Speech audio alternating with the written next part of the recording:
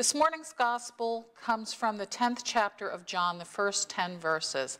These are the words of our Lord Jesus Christ. Very truly I tell you, anyone who does not enter the sheepfold by the gate, but climbs in by another way is a thief and a bandit. The one who enters by the gate is the shepherd of the sheep. The gatekeeper opens the gate for him, and the sheep hear his voice.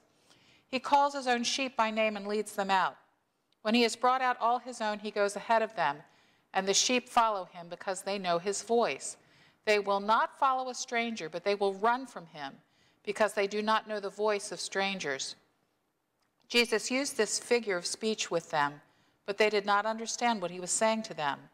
So again, Jesus said to them, very truly, I tell you, I am the gate for the sheep. All who came before me are thieves and bandits, but the sheep did not listen to them. I am the gate. Whoever enters by me will be saved and will come in and go out and find pasture. The thief comes only to steal and kill and destroy. I came that they may have life and have it abundantly. This is the word of the Lord. Thanks be to God.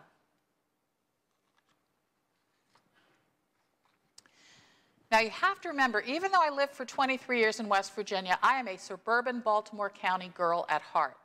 I don't know livestock. I know dogs and cats and parakeets, but livestock is a little bit beyond my realm of experience. So when I was in West Virginia, I was surrounded by animals all the time, and especially fields full of sheep. When you're a pastor, you're sort of drawn to the sheep image because the scriptures are filled with images of sheep. Us as the sheep, Jesus as the lamb, Jesus as the shepherd. And so in 2014, for Advent, the Baltimore-Washington Conference Communications Commission asked me to prepare an Advent devotional for 26 days of lessons. And they asked me to write a prayer for each one based on words that we had come up together with during annual conference that year, words that we wrote on little bridges to talk about our unity with one another.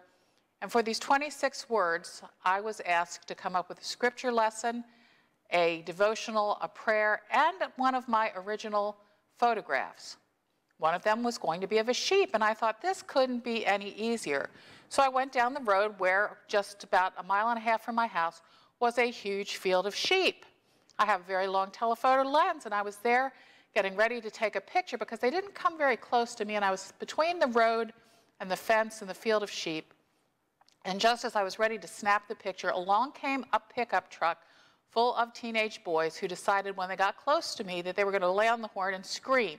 And the sheep tore off, and I almost fell on my behind in the mud. Well, I went out looking for another field of sheep, found that one, and as soon as I got close, they tore off. Reminded me of just a few years earlier when my youth group had made a film for Christmas. They were filming the story, and we were in a barn with cows, and then we were in a field full of sheep. And even though the woman who owned the sheep was there with us, they would not come close, and they were not exactly good on taking cues. As soon as the shepherds were supposed to get close to the sheep, Buford, the head sheep, I did not know that sheep have sort of elected officials, but Buford, the head sheep, tore off and everyone followed him. Into the woods, down a hill, rolling in the dirt, wherever Buford went, they followed. And so, as I continued to try to find pictures of sheep, I finally went on Facebook and said, please, all my urban and suburban friends, ignore this. I need a sheep. I need an up-close and personal picture of a sheep. To which my urban and suburban friends said, you have been in West Virginia too long. And some of them said, why don't you just Google a sheep image? But I needed an original picture, and someone from my congregation sent me a message that said, call my grandson because his cousins have sheep. And so I called him up, and he called his cousins who were in 4-H, and I went to the field of sheep. This is the photograph I took. This is Miss Paisley. She is really a beauty. Miss Paisley did not run because all we needed to do was to call, to have her owner, her shepherdess, call, and Paisley came running. Reminded me immediately of the story that we read this morning. My sheep know my voice and they come to me. You have to understand that in the 9th chapter of John's Gospel, Jesus has healed a man born blind who could only listen for his voice. He didn't know what he looked like. He couldn't see him until he was healed. We remember on Easter morning how Jesus spoke Mary's name outside the tomb, and she recognized him. And how, although they were kept from recognizing him on the road to Emmaus, when they broke bread with him and they felt their hearts stirred within him at the sound of his voice, they finally recognized him. That is a good image, just as the image of sheep is a good one for us. Now, the picture of Miss Paisley looks pretty good, doesn't it? She's all spiffed up. She does not look like that, really. That was about an hour of Photoshop. She had stuff coming out of her nose and her ears and her mouth. Her wool was not soft and fluffy like the picture that we get in our mind of a lamb. Her wool was filled with burrs and pieces of twig and dirt and rocks and everything else that she had picked up along the way, because she certainly did need a shepherd to care for her.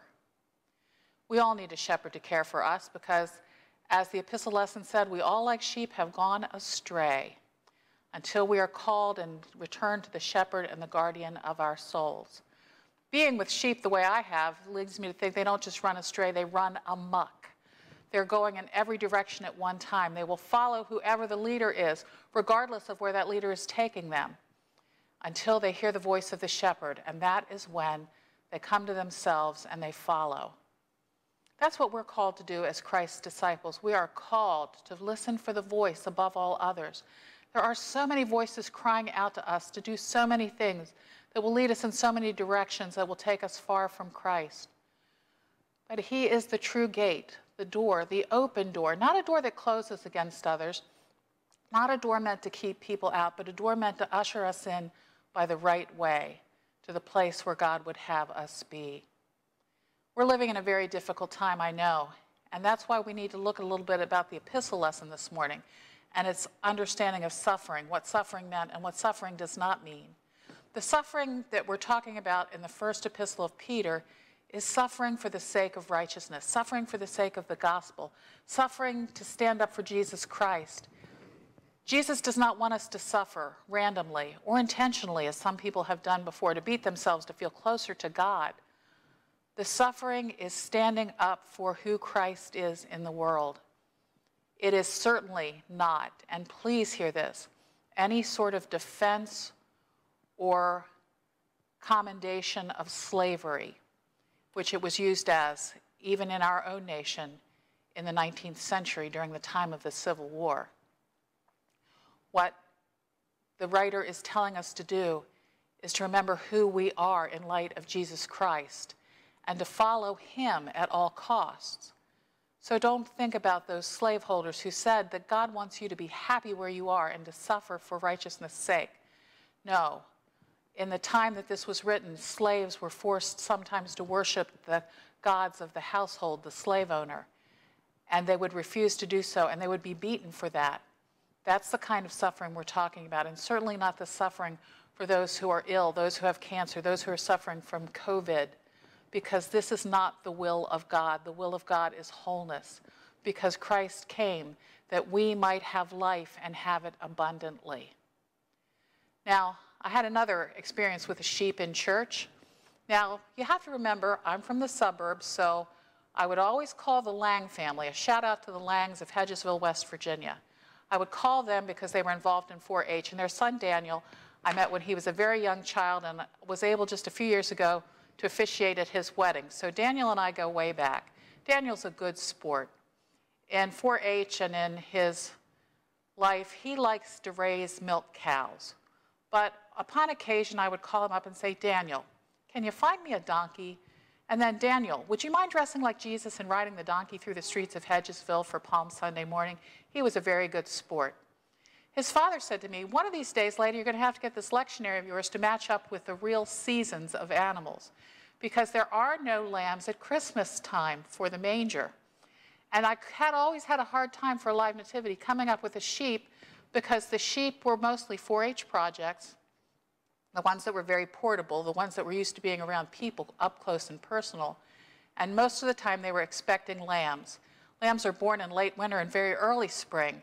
But I had the great idea that for a children's sermon on Good Shepherd Sunday, which that year fell in May, as it does this year, that I wanted a lamb. Now you have to understand, lambs grow very quickly. And so Daniel, my old pal, comes in with a lamb. He has it around the legs. Daniel was a big guy. He was a farm kid. He was holding on to this lamb with all his might, and the lamb was nice and quiet until it turned around and it saw the congregation looking at it and went, "Meh!" I'm telling you, people fell off their pews. We had to take the poor thing outside because lambs are very vulnerable. They are very defenseless, except when they have the shepherd close by. One of the things that has broken my heart in these days of the pandemic and our response to it are the people who are protesting at state houses with guns often, wanting things to reopen. I want things to reopen too. I miss you all so desperately. I miss sharing communion with you. I cannot tell you how hard it is to be a shepherd, which is the definition of pastor, without a flock. But the thing that broke my heart the most was at one of the protests, someone holding up a sign that said, "Sacrifice the weak." Because for some folks, the idea of opening up businesses and opening up the community fully, opening schools, opening churches, if that means that the older or more vulnerable people will die of the coronavirus, so be it. That is antithetical to the gospel of Jesus Christ as it has been revealed and opened in my heart. Because Christ, who was the Lamb without blemish, who was without sin, came and took upon himself in his vulnerability the sins of the world, the sins of me and you and the whole world. He took them upon himself so that he might be raised to new life and abundant life. He said, "The meek shall inherit the earth." He never said, "Sacrifice the weak," but he laid down his life so that we might have life abundant in this world and life eternal in the world to come.